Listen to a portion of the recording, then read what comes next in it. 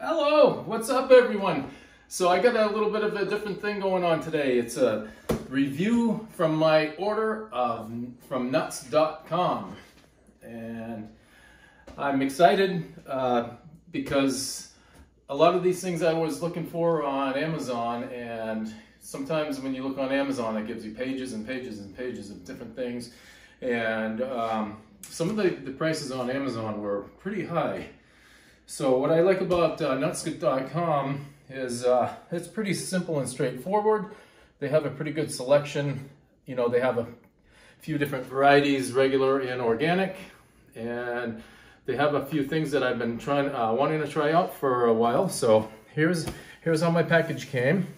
I already opened it and I just taped it up with Scotch tape, but here it is. I love the packaging on this too. They got all kinds of crazy things. What are you waiting for? Open me. Let's talk nuts. And then what does it say? 3 generations of nuts there or something like that? I rope you're hungry. I rope you're hungry. That's pretty funny. We're nuts. Yeah, all kinds of good stuff. Yeah. Watch out. I love the packaging here. So this is pretty cool. And also what I like about this packaging here, it's the right size box. Sometimes you order things and it's 5 times too big, and there's all kinds of extra packaging. This is what I ordered, and it's all nice packaging, nice simple packaging. So let's start with what I got here. I have some freeze-dried bananas. These were really expensive everywhere else I looked. These are 4 ounces of freeze-dried bananas, and turn it around for $6. Yeah, I'll just see the back. And some of these things I'm gonna have to learn exactly how to use, but I wanted some things that have a shelf life. I haven't been grocery shopping as much, so sometimes I don't have fruit that'll last forever. These I'm excited about. These are diced dehydrated apples, and these were a good price. These were let's see, apples.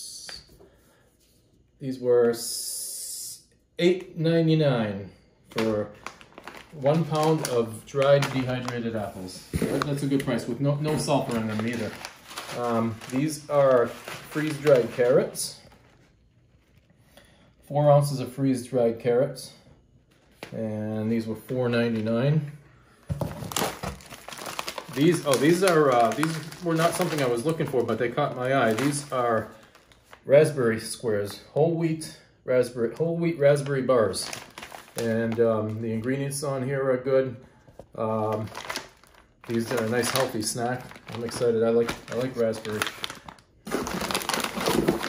These are some sun-dried tomato. Oh no, these I have a hard time finding anywhere. Okay, these are organic dried banana chips with no added sugar and no added coconut oil. It's very, very difficult to find these.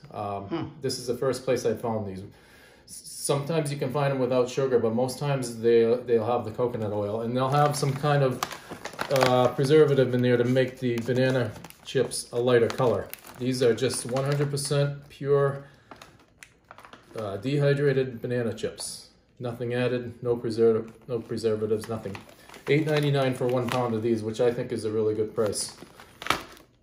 Yeah, you're right. These prices are pretty good. Yeah, the prices are good. These are dehydrated apple slices, organic, so there's nothing else added to these. These were $12 for 1 pound. That's a good price. It's cheaper than what we bought some on Amazon a couple months ago, not organic. I think they were $15.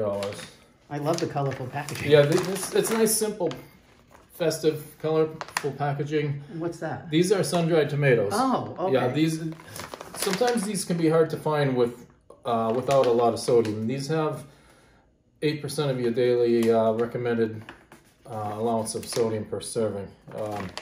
Other than that, there is some sulfur dioxide in here for preservatives, but I'm not too worried about that.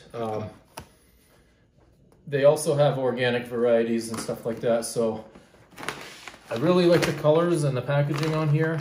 and it's convenient. With everything that's going on these days, we're trying to have things that'll stay on the shelf life. But I'm more excited like for the bananas, because I really like bananas, and sometimes bananas go bad quick or stuff like that. But a nice healthy banana chip is going to be really good wherever they went.